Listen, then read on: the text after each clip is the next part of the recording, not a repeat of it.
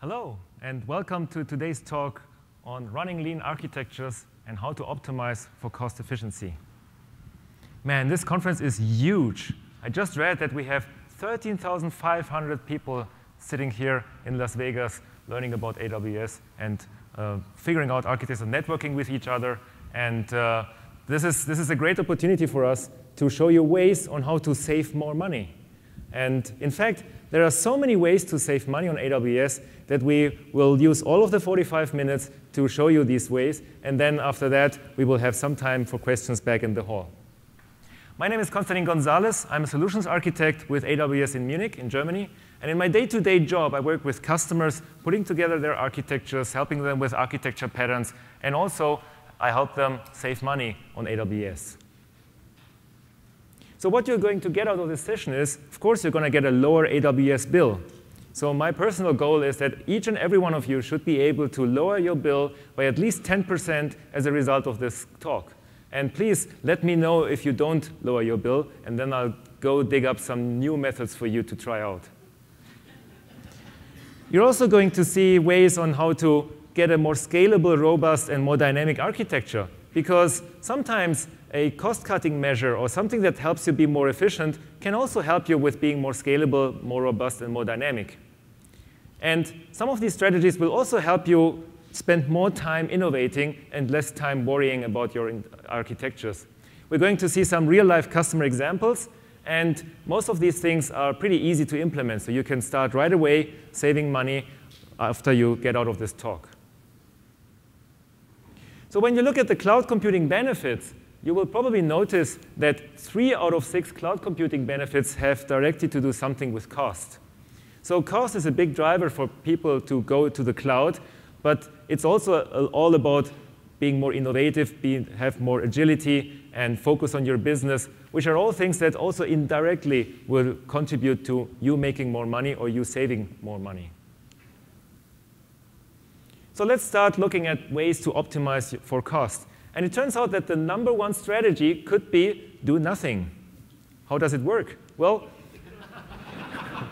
actually, it is our job to bring down prices a lot. Because whenever AWS reduces prices, we see more customers using our infrastructure. And the more customers use our infrastructure, the more AWS users we see. And there are some factors who contribute there. There's a large ecosystem of other customers and partners using AWS. There are new features and new services that we just launched, which will bring even more customers into AWS. So we see a lot of AWS usage, and it increases over time, so that we get to build more infrastructure. Now, the more infrastructure we get to build, the better we can leverage economies of scale. That means we get to build better data centers that help us, in turn, lower infrastructure costs even more. And this is where infrastructure innovation comes into play. Has anybody of you seen James Hamilton's talk yesterday? Man, he's a great speaker. If you haven't, please look him up on YouTube. Check out his talk around what he does in terms of infrastructure innovation, which again helps us bring down infrastructure costs even more so that we can start reducing prices even more. And so far, we have reduced prices 45 times since AWS was born, and we will continue lowering prices for our customers, even if you don't do anything. Now, the second strategy could be for you to do almost nothing. And that means if you book AWS support, if you book business support or enterprise support, you get access to AWS Trusted Advisor for free. So Trusted Advisor will scan your infrastructure, and it will give you a report. And that report will tell you new ways to save money. So as a result of spending some money with support, and it's 10% or less of your bill, you will get access to Trusted Advisor, which will help you save more money. So many times, Trusted Advisor alone will pay for itself so that you basically get support for free. But of course, you're here to learn more about architecture. So let's look at some other steps you can take to optimize your architecture and to save more money. Another interesting thing here is when you build IT the old way, then you have this cycle of plan, build, run, right? And each of these steps takes months to complete in the old world. And the trouble with the old world of IT is once you build something and once it's running, it's very hard to change. Actually, it costs a lot of money if you make some mistake in the plan, in the build, in the architecture phase, so that you will spend a lot of money just to make up for your errors. In contrast, if you look at AWS and the way we architect here, it becomes a cycle. So you can put together your architecture, you can build your architecture, and you can monitor your architecture. And it doesn't have to be super 100% right the first time. You can get started with some architecture that works for you, and then you can continue iterating. You can monitor your architecture, figure out what is the biggest cost block in my architecture, optimize that, architect around that, build it into your architecture, improve all the time. And it all happens in a matter of minutes. You can change your architecture in a matter of minutes, and you can optimize all the time. So that changes a lot of the fundamental cost management process, because you're no longer tied to anything that you need to write off over 3 to 5 years. So let's look at some strategies for architecting for low cost, and we broke this down into 7 easy steps for you. Step number 1, and the easiest way to save money, is turn off unused instances. You will be amazed in how many instances are running there doing nothing that you can leverage and that you can save a lot of cost with. So that means, for instance, developer instances, test instances, training instances. All of these instances can be switched off over the weekend, or they can be switched off over the night. You can use the simple start-stop feature of EC2 to turn off instances and then turn them back on again without losing your data on EBS volumes, for instance. Or you can build whole architectures using automation and tear them down altogether when you don't use them. So there is no longer the notion of buying hardware and then being stuck with it. You think of instances as something that is disposable, and then get rid of them as soon as you don't need them. And automation is key here. You can leverage AWS CloudFormation or other automation techniques to make the turn off unused instances bit automatic. Here is a customer of mine who uses this strategy to save money. And you can see in the EC2 usage graph here how you can identify the weekdays, you can identify the weekends, and you can identify even the end of vacation season based on the usage that you see in this graph. And this customer here, they were able to save 35% of EC2 costs just by turning off developer, test, and QA instances. Huge cost-saving potential here. If you want to bring the turn off unused instances thing to a new level, of course, you can use autoscaling. So let's take a small poll. Who uses autoscaling already in this room? OK, please keep your hands raised. If you didn't raise your hand, find the nearest hand that's gone up. And after this talk, ask them about their experience with autoscaling. And yeah, feel free to mingle, to exchange experiences, even during the party. So autoscaling is the #1 way to make instance saving automatic. So autoscaling works by managing the number of instances that you devote to some piece of your architecture. In this example here, we are using web servers that are managed through autoscaling. And autoscaling will make sure that if you need more web servers, those are going to be provisioned automatically. But if you don't need that many web servers, they will be shut down automatically. And then you will save money because you're not going to use those excess web servers. Here's how easy you can set up an autoscaling group. This is an example using AWS CloudFormation. And this piece of code here describes a launch configuration. A launch configuration is a recipe for autoscaling that tells it everything it needs to know to start a new instance. And then using this launch configuration, you can set up an autoscaling group, which is that group of web servers, application servers, or whatever you are using here. And you can choose parameters. You can choose availability zones, what's the minimum, the maximum size of your group, and other parameters here. So with these 2 pieces of code, you can automate the creation of autoscaling groups and therefore automate saving money by turning off unused instances. And that essentially means that you can much better align resources with demand. As demand goes up, you get more instances, but if demand goes down, instances are being turned off automatically for you, and then you get to save a lot of money. So let me introduce you to Mimi Jiang from Adobe, and she's going to tell you about their experience in saving money and their strategies that they used to save money at Adobe. Thank you, Constantine. Can you hear me? All right, let me try again. Thank you. Hi, everyone. Wow. I'm back at reInvent this year. Wait a minute. Let's just wait to get the microphone going.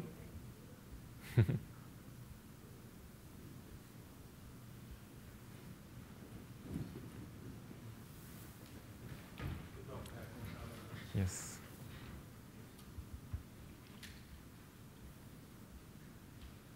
Battery died. Great. So he's auto-scaling her microphone now.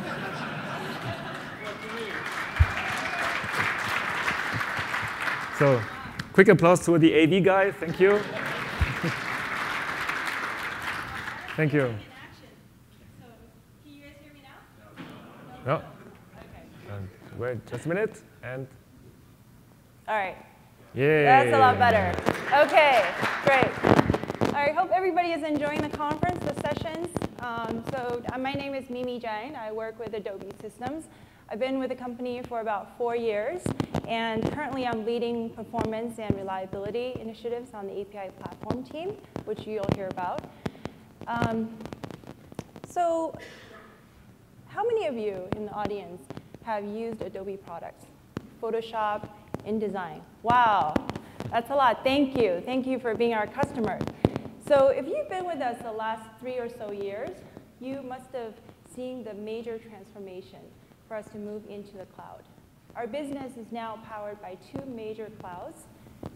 Creative Cloud, which is a subscription-based service for the creatives. That's where Photoshop, Illustrator, and all those products live. And Marketing Cloud, which provides a set of solutions for marketers to provide a better experience for their customers. So we do a lot of social media, a lot of analytics, provide those solutions to the marketers. So Adobe is a design company, as you know. And we have been moving to the cloud. And one thing that we really like about the cloud is that, and it's become the new norm, just as Andy said yesterday, that resources are available on demand.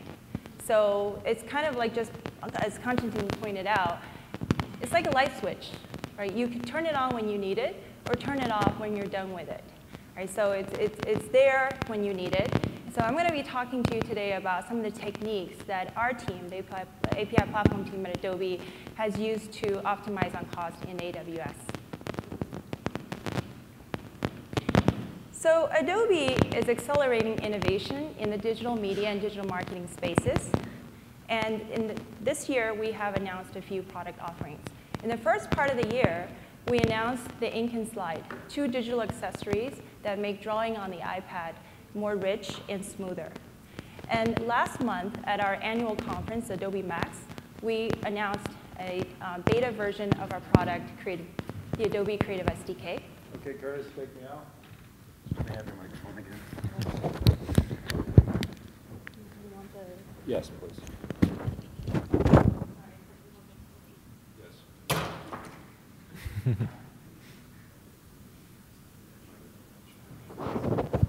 This always happens to me, every presentation I do. All right, it's a lot better. Thank you.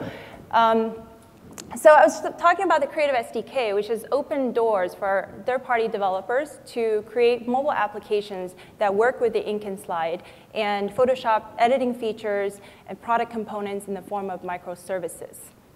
So what's powering this capability? And it's the API platform. The API platform connects the mobile applications to the product features that are offered as API services. The 3 components of the API platform, including the gateway, the console, the management services, provide a secure and performant experience for developers to interact with the Adobe API libraries. This platform was started only a year ago. And at the time, it was an idea that our team was whiteboarding. And today, we're processing over 1 billion requests a day on the API gateway. The growth has been phenomenal. And we could not have done it without the agility and speed to market offered by AWS. We're fully deployed in AWS in 4 distinct regions. We're using AWS's Route 53 to route traffic between these regions. We're also in a VPC environment with private subnets and public subnets. We have a fleet of Nginx web servers running in the public subnet, and it's fronted by an elastic load balancer that distributes traffic between two availability zones. We have RDS for MySQL in the private subnet, along with other services such as CloudFront for content distribution, Elastic Cache for Redis, and S3. So this is our deployment architecture as it stands now, but it's actually gone through many iterations since we started. And just as Konstantin pointed out, the cloud gives you the ability to continuously iterate until you get to a lean architecture. And that is what we did. And I'm going to talk to you a little bit about how we iterated through the cycle of architecting, building, monitoring, and repeating that cycle. So the first thing I want to talk about is instance type sizing. And we follow a set of steps to do that. Right? To get the most out of EC2, it's so important to pick the most optimal instance type. The steps that we go through are, first, we look at our application characteristics. The usage profile. Is the application CPU-driven, memory-bound? What are the characteristics? And then we pick out instance types from the pool of instances that are available in AWS. And we do further analysis, benchmarking to figure out, from a cost perspective, from performance perspective, resiliency perspective, what is the most optimal instance type for us? There are 5 major families that AWS offers, from general purpose to CPU optimized to GPU instances. And in each family, there are different size instance types, from micro to large, all the way to 8 extra large. So I'll walk you through a use case of ours and how we selected an instance type. So the use case was we needed an API gateway to run Nginx web servers. And its job is to proxy API calls from the mobile applications to the backend services. The application has a few characteristics. It's CPU intensive, has minimum of 8 cores. It requires 8 CPU cores, and it needs to support heavy payloads. So we picked out 3 instance types from AWS, and 2 of those instance types are CPU optimized. So we wanted to compare the different sizes. And we also picked out a general purpose instance type, and that is just to compare the 2 families between general purpose and CPU optimized family. First, we did a performance analysis. We took 2 test cases, 2 usage scenarios from our application.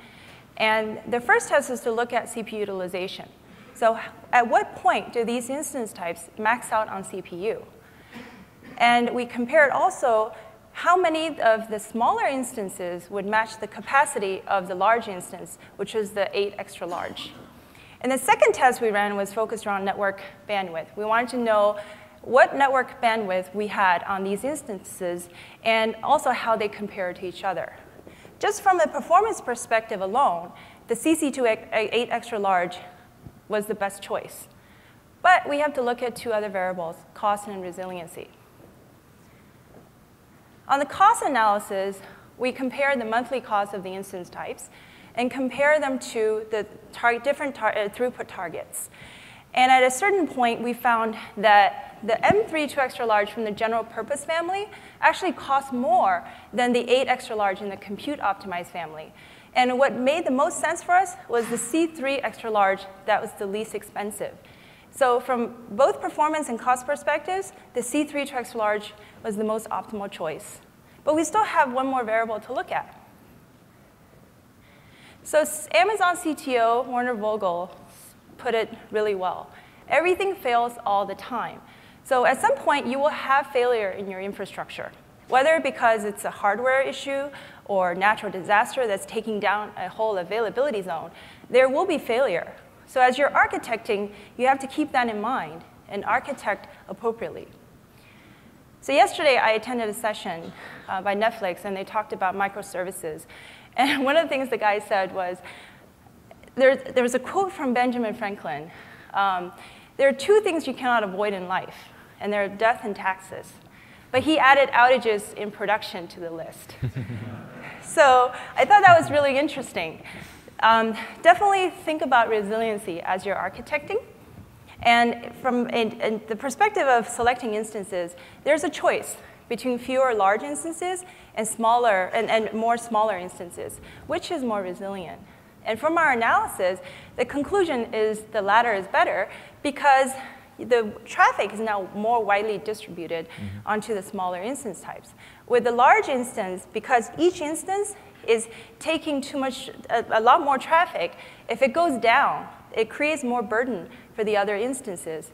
And that could actually cause downtime. So from a resiliency standpoint, running smaller instances is actually a better choice than large ones. So we went with the C3 to extra large.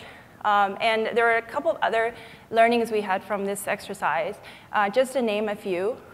First, understand your application characteristics and know your expected workload. And then based on these two factors, pick the instance type that really matters. And then also, enhanced networking is a big thing. If your application requires a lot of network bandwidth, turn on enhanced networking. It's available on certain instance types. If you pick one from any of these optimized families, the enhanced networking is a great feature, and it's free. Why not turn it on? And finally, I want to mention that the instance type varies by region in terms of cost and availability. So the instance type cost is different, and the same instance type may not be available in all the regions. So just be aware of that as you're selecting instance types. Now that you have built your base infrastructure, it's time to think about how to handle the temporary and the unexpected workload. So Konstantin talked about auto-scaling, and I'm going to cover that as well. But there are two other scaling mechanisms, event-based scaling as well as schedule-based scaling. Event-based scaling is meant for major events, major launches, just like the conference we had last month, Adobe Max. And at Adobe Max, we announced product offerings, so we were expecting some spikes in traffic. So we over-provisioned our infrastructure. We scaled up our instances ahead of time. But one thing to note here is that you have to pre-warm the ELB. If you're using the Elastic Load Balancer, that's the entryway to your EC2 instances. If that's not pre-warmed, you're not going to be able to use all the capacity from the EC2 instances. So you need to do both. And after the event, observe the traffic. And if you see any unused capacity, scale down appropriately. Don't waste resources if they're not being used. Another type of scaling is schedule-based scaling. So we look at the different traffic patterns throughout the day, weekends versus weekdays, holidays. Anytime there's a drop in traffic, that's our opportunity to optimize on cost. That's when we scale down. And we scale down non-production environments, such as dev and test. So as an example, we have a QE environment where we do load testing. So when we're not testing, there's no need to keep it on. So Konstantin talked about auto-scaling. I just want to touch on it a little bit more and talk to you about how we use it. We feel that auto-scaling is really good for less steep traffic increases. The big spikes, we use event-based scaling for those, but the less steep traffic increases, auto-scaling is the best candidate. And one key takeaway is that we scale up fast and scale down slow. Scaling fast means that you set a threshold that's low enough to give you your existing instances room to take on the extra demand while you spin up instances. Because remember, as you're spinning up new instances, it takes time. So during the 5 minutes, 10 minutes, you need to have enough capacity to handle the extra load. So don't wait until your CPU is choking at 90% to scale up. Do it at maybe 60%, 70%. Scale down slow. So one thing to note here is you're paying by the hour. So there's no need to rush into scaling down 5 minutes into this instance being up. You can wait the extra 20, 30 minutes. And scaling down too fast sometimes will put you in a flapping situation because maybe you have a scale-up event happening at the same time. And then set triggers. Set triggers to align with your application characteristics. Whether it's CPU, network, just make sure that you're scaling effectively. And one more tip for you, avoid multiple scaling triggers. If you have to have multiple scaling triggers, be very, very careful, because these triggers could conflict each other. A good example is that you may want to scale up when your CPU hits 70%, and then maybe you have a network trigger that's low, that hits the low threshold, which will make your auto-scaling to scale down. So then you have a scale up and scale down happening sort of at the same time. So just be very careful when you set up multiple triggers. Here's an example of our auto-scaling policy. So we scale up 2 instances when CPU goes above 70% for 2 minutes. And we scale down when the CPU goes below 40% for 20 minutes. Notice the difference in timing. And we also have a cooldown of 300 seconds. So we scale up and down 2 instances because we run in 2 availability zones. So we always want to make sure that the AZs are balanced. Now that you've set up your infrastructure, the next thing to look at is monitoring. And monitoring is really important because it helps you validate your decisions. And the monitoring gives you data points on how you can iterate the architecting and the running steps of the cycle. And one thing to note here is that your monitoring strategy should align with your application characteristics. Identify the key metrics that are relevant to your application to monitor.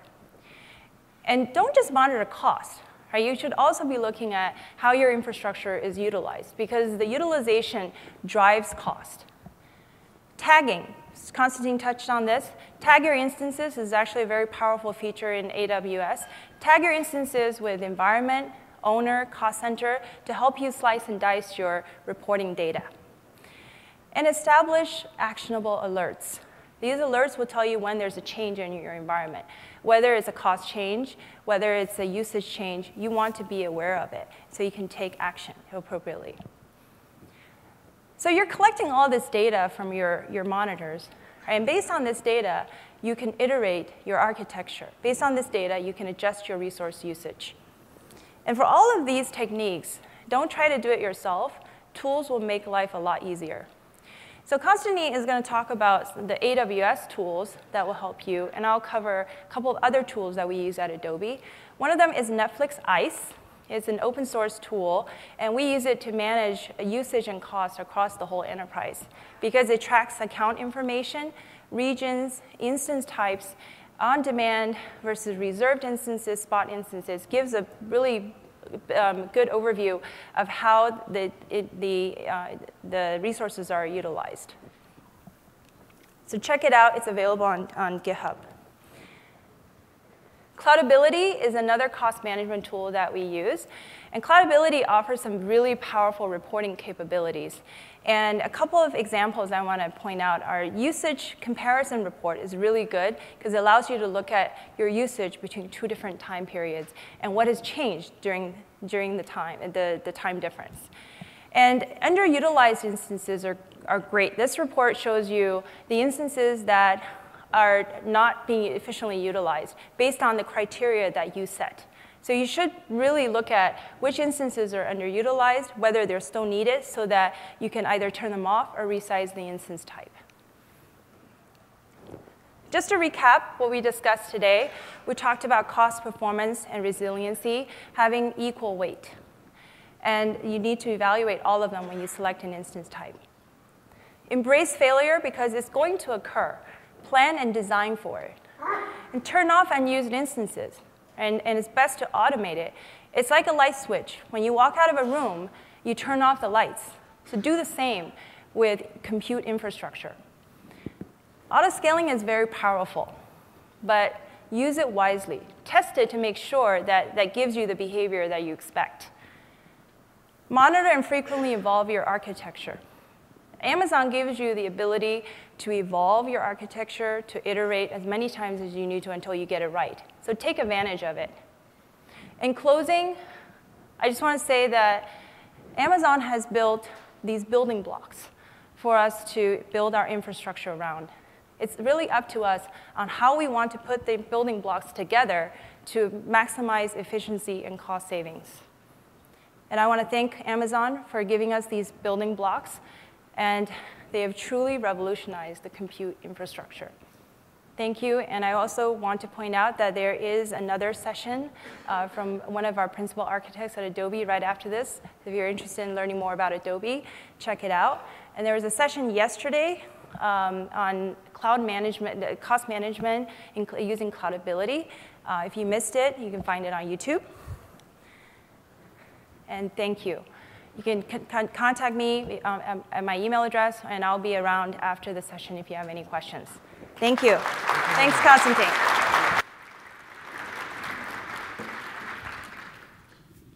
OK, so we learned about turning off instances. We learned about auto-scaling. But we can also look at different cost models at AWS. And one of them is to use reserved instances. You can take advantage of reserved instances to save a lot of money. Reserved instances mean you pay a small upfront price for reserving your instance for a 1 or 3 year term. And then you get to enjoy a much lower hourly price. And some people think that 1 year or 3 years is maybe a long time to commit to some usage. But the reality is that you can see the break even in terms of cost much earlier. So for a 1 year reserved instance, the break even could occur at 5 months. And for a 3 year RI, you can see a break even as early as 8 months into its usage. So it is worth checking out, maybe putting together your Excel sheet or talking to your account manager. He can analyze your current usage and give you a report on where you can save money by using reserved instances. Or remember the Trusted Advisor tool, which will give you an RI analysis as well. Reserved instances are flexible. That means you can move them between availability zones. You can move them between the EC2 Classic and the VPC platforms. You can even change their size by converting larger instances into many smaller instances in terms of reservations. So they're really a flexible tool to help you save cost here. Now, when looking at different pricing models, it's always worth checking out spot instances. These are my one favorite feature of all of these pricing models. My personal instances are all spot instances. So let's take another poll. Who is using spot instances already? OK? Yeah, it's not enough. You need to use more spot instances. Why? So imagine when you look at the AWS infrastructure, we operate massive amounts of hardware because we want to make sure that whenever you want to use an instance, you always get it. That means that we carry around a big headroom of unused instances ourselves. So to be more efficient, we sell those unused instances on the spot market, which works kind of like the stock market, right? So the pricing for spot instances is based on supply and demand. If there are not enough people using our capacity, we can offer a lot of excess instances for sale on the spot market, and you get to decide what price you're willing to pay. So with spot instances, you set the maximum price that you want to pay for the instance, and that price can be much lower than the regular on-demand price. And if the capacity is there, we are going to fulfill that request because we have excess capacity. And so the current price of spot instances becomes a function of supply and demand, which can really look like a stock ticker or something like that. So the rules are, you get your instance as soon as the price meets your maximum price or is below your maximum price. But if the price crosses the threshold of your maximum price and becomes bigger than that, your instance is going to be terminated. Now, people get really nervous. Wait a minute. Is he talking about terminating my instance without me knowing it? Well, yes. But remember Mimi? Remember what she said? Remember what Werner said? Everything fails all the time. So just treat the instance termination due to crossing the maximum price as another failure. And it turns out that the instance price can vary between availability zones. So this is an example graph of the historic price of spot instances. And you can check out the price for the last 60 days and analyze the pricing here. And you will notice that the different colors here, they relate to different availability zones. And you will see that the price, in this example, the regular price would have been 24 cents. And most of the time, the price here is a fraction of that price. It's actually only 11.7% of the on-demand price.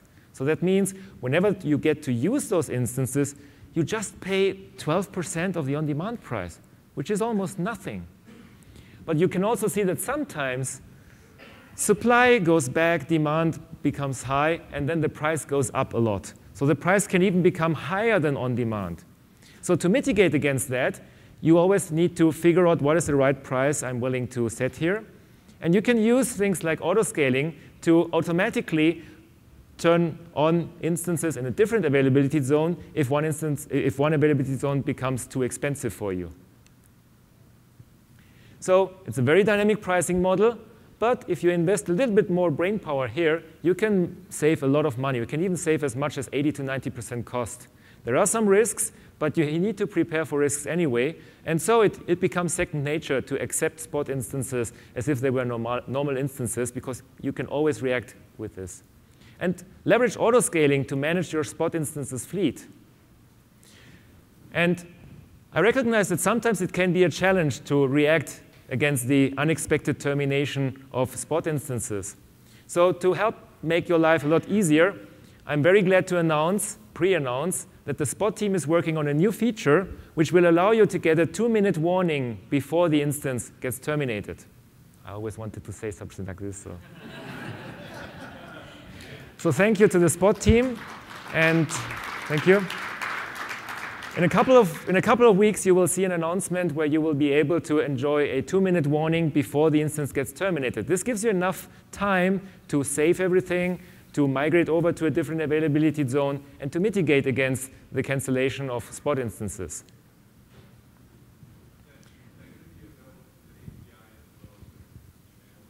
I don't have any specifics that I can share with you, but it's going to be quite easy, yes. OK, so let's move on to storage here. There are some ways on how to save money with S3 and storage classes. You may remember that S3 comes with different storage classes that you can choose for your S3 objects. So the regular storage class gives you 11/9 durability. But sometimes you want to store something that isn't that important or that you can easily recreate, such as pictures that come out of a CMS and that you just want to store as static content on S3. And for those kind of objects, you can leverage the reduced redundancy storage class, which will instantly save you 20% on your S3 bill for all those objects that are easily reproducible. And you can even subscribe to SNS notifications so that you can notice that if an object gets lost because of the lower redundancy, you can always replace it easily and automatically. Another great opportunity here is to leverage the Amazon Glacier storage class. Sometimes you would save something on S3, such as log files, that after some time, you don't necessarily want to look at them that often. So this could be archiving data. This could be old log files. This could be old backups that you don't plan to use, but that you feel uncomfortable really deleting them for sure. So you can move them into the Glacier storage class, which will reduce the storage price by a factor by 64%. So that means that you get to store these things very, very cheaply. And since you're not going to plan to use them very quickly, you can live with the 3 to 5 hours restore time that the Glacier storage class gives you. And you can leverage lifecycle rules to automatically move objects that are old enough into the Glacier storage class so that you don't have to do it by hand. So that will automatically save money on those objects that are old and that you don't plan to use that often. OK, let's move on to DynamoDB. So you may recall that DynamoDB pricing is based on capacity units. So you provision capacity units to your DynamoDB tables, and then the price is based on how many capacity units you allocate. So you can optimize around the capacity unit usage here. And there are some very good guidelines in the documentation that help you optimize CUs here. But there's always a trade-off to make here. You need to understand how much capacity units you really need, and you need to prepare for peaks. And you also need to constantly monitor and adjust here. And here are some strategies that make life easier for you if you're using DynamoDB. So first of all, it always pays off to cache stuff. So if you can introduce caching into your architecture, then you will offload traffic from DynamoDB, and that will help you save capacity units on the DynamoDB side. Of course, there's some cost to caching, but sometimes you have RAM on your application servers anyway, so you can use the excess RAM on your machines to cache stuff locally and thereby reduce the load on the DynamoDB table, and that means you get to live with lower amount of capacity units. And there are other strategies you can use. You can use multiple tables with multiple capacity unit settings based on how much you access those tables. So don't be afraid to have a lot of tables that are optimized for their own capacity usage. You can use compression to save capacity units here. And also, you can use strategies like SQS to buffer over capacity writes.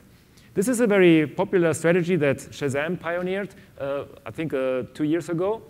That means if you didn't provide enough capacity units to DynamoDB and you will start seeing capacity errors, then you can just retry that writes or write those writes into an SQS queue. And then after the usage goes down and you get more capacity units back because they're not used that much, you can retry those writes after the fact by using some machine that just reads messages from SQS and retries those writes on DynamoDB. So then effectively allows you to use SQS as a buffer in front of the write request to your database. And that means that you only need to provision the average amount of capacity units to the DynamoDB tables. You don't have to provision for peak. You can get away with provisioning for average capacity, saving you money on the DynamoDB side. There's another session that I just came out of, which is called So You Think You Can Architect. You can watch this session on YouTube. And this is where we make a very creative use of this strategy here. There's a script on GitHub called Dynamic DynamoDB. And think of this as autoscaling for DynamoDB capacity units. This is a great strategy. It's a script that you just need to run, and it will automatically adjust capacity units over time as it measures your load and calculates the right amount of capacity unit and adjusts the capacity units just like an autoscaling group. Here's an example from one of my customers. In the beginning, they were just using DynamoDB, and they added capacity units and added some more capacity units and more. And then they figured, wait a minute, our DynamoDB bill is starting to become pretty large now. So they looked hard at optimizations and caching strategies, and they were able to save 80% of their capacity units just through some optimization on the use of capacity units. So that's a big potential. And then they found out about the dynamic DynamoDB script. And after they used that, they saved another 20% on top of that. You can see that this is really the effect of those two things, those two strategies, because when they did a cache flush and they had to repopulate everything, there's a huge peak that shows that the usage continued going up altogether. They were just much more smarter, much more efficient in using DynamoDB after that. OK, and now the 7th step you can take is you can offload your architecture. You don't have to use all of your architecture all the time. You can offload some of this work to some other services that may be more efficient. So for instance, there are 3 ways to offload. You can use Amazon CloudFront in front of your web architecture to offload some of the traffic so that you can get away with a smaller architecture behind CloudFront. You can introduce caching. Again, it's a great strategy in front of any database, not just limited to DynamoDB. Or you can leverage existing Amazon Web Services that already implemented a lot of the stuff that you may have running on your own now. So here's an example on CloudFront that you can put in front of your web architecture. CloudFront will cache your static and dynamic traffic. So it also pays off, even if you have a 100% dynamic web service. It could be a real-time, whatever API, something. It still pays off to use CloudFront in front of that, because your calls might have a time to live of 5 seconds or even 1 minute. And this is enough for CloudFront to cache for you so that you can scale down the architecture behind CloudFront and save money. You can offload the database part of your architecture through caching. So by adding caches in front of the database, you can get away with a smaller database size. And that is a good trade-off most of the time if you encounter some read-heavy loads that give you an opportunity to save money here. And also, take a look at all of these services that we accumulated over time. It may be a little bit confusing to look at all of these services, but there may be some pieces that you can reuse in the architecture that save you the trouble of implementing them yourself. You don't have to implement your own RabbitMQ server if you can just use SQS. You don't have to run your own search engine. You can just use Cloud Search. You don't have to set up your own database or your own Redis cluster. You can just use Elasticache or RDS for running the database. Because whenever you can leverage one of those pre-cooked services from AWS, chances are very good that we found a way to make this more efficient and thereby easier and also more cost efficient and cheaper to use than if you were rolling out your own service. Great, so let's take a brief look at cost monitoring and analysis. This is really a reminder of things that you should know about already. Check out the AWS TCO calculator, especially if you're migrating something from on-premises to the cloud. This is a great tool to get a real-life apples-to-apples comparison look on the TCO of something running on-premises versus running in the cloud. Check out the AWS Simple Monthly Calculator if you want to get a cost projection into the next few weeks and figure out how much money you need to allocate for the coming months. It is not that simple anymore because we added a lot of services to it, but it is a really good tool to get a better feel on cost.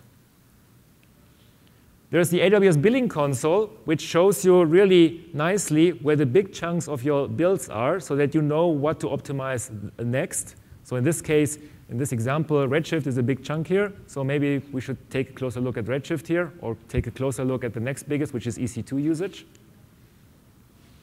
Check out the AWS Cost Explorer that will give you a trend across many months around where are the trends in your architecture. Is my EC2 bill growing or is it shrinking over time? If it's growing, is it growing in line with the rest of my architecture? Or is there something that makes my EC2 or S3 or whatever bill grow faster than the rest, and why is it so? So this is a great analysis tool here as well. And then you can always set up AWS billing alerts. That means that you can get a notification, automatic notification via email or SNS about when your bill is hitting some cost target that you don't want to go beyond. You can even use this as part of autoscaling. You can shut down instances automatically if your bill reaches a certain level or something like that. So it uses the same mechanisms. So let's recap. These are the 7 strategies you can use to improve your architecture and make it more cost efficient. Turn off unused instances. Automate the turning off by using autoscaling. Use reserved instances. And if you want to be a bit more sophisticated, check out spot instances. It's a great way to save money. Leverage different S3 storage classes and optimize your DynamoDB usage by being really smart about how you allocate those capacity units and how you use DynamoDB. And finally, find ways to offload pieces of your architecture into pre-cooked AWS services. Remember to iterate. You're no longer confined to hardware that you bought and that you have to live with. You have a completely dynamic architecture to play with where you can optimize all the time while you architect, build, and monitor your stuff. So with that, thank you very much for coming here.